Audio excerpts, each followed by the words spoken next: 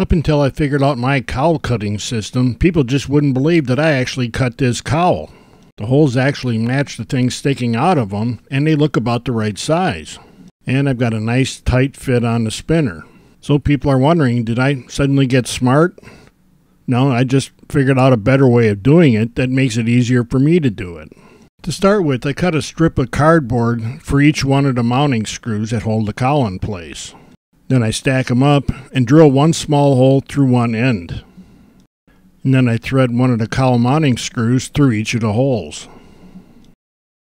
I install one of the strips at each of the cowl mounting holes and move the strip so it's horizontal, pointed towards the back of the plane.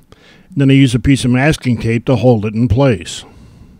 I use a larger piece of masking tape than looks necessary so that it holds this strip very securely and there's no side-to-side movement. And then we repeat the process for each of the mounting holes. Now I can slide the cowl into place, making sure it goes underneath those cardboard strips. For the time being, we'll leave the cowl loose.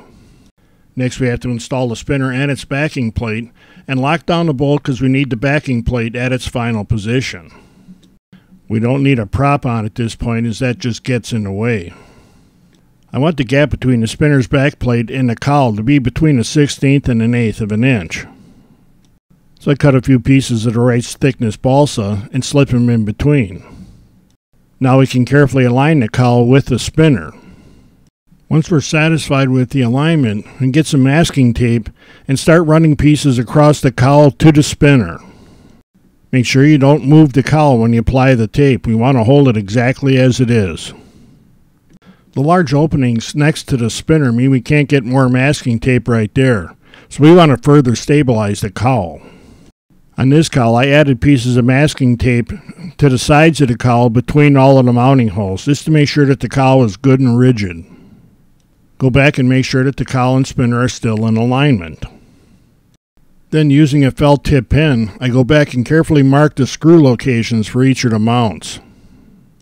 I like using the felt tip pen because it makes a good mark. We don't have to push hard on the cowl. Now we can remove the cowl and drill the appropriate size hole for each of the mounting screws. Now we can mount the cowl with the screws and check the backing plate to make sure we still have the right gap between it and the cowl. Next, I start tracing the things that are actually going to stick through the cowl.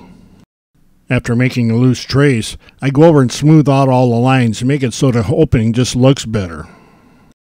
After carefully cutting out the first drawing, I use that to trace the second one that'll go on the other side of the cowl.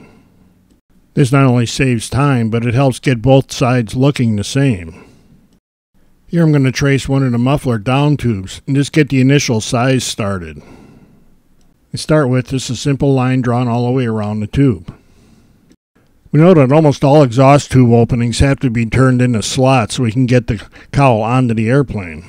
By doing it this way, I can use a straight edge to make nice clean edges all the way around and get a good looking slot. I start out fairly short because we can elongate these pretty easily later on. Now we can put the parts back on the engine and take the template and place it around those objects so they're lined up nicely. Again, I use a good sized piece of masking tape to make sure we have no side-to-side movement. And I do the same thing to locate the slots around the exhaust tubes. When satisfied with the position, I tape the template down. After removing the parts that stick through the cowl, we reattach the cowl using its screws. Normally I use a fine felt tip pen to mark the openings that I have to cut. This time I thought I'd try putting some masking tape on and drawing the lines on there and cutting through that. That works okay, but I think I'm going to go back to just using the felt tip pen. This is where taking the time to make a nice clean template means we're going to get a better results the first time we cut the cowl. I trace out all of the openings I'm going to have to cut before I remove the cowl. When it comes to actually cutting the openings, nothing beats a good rotary tool, a nice sharp bit, and taking your time.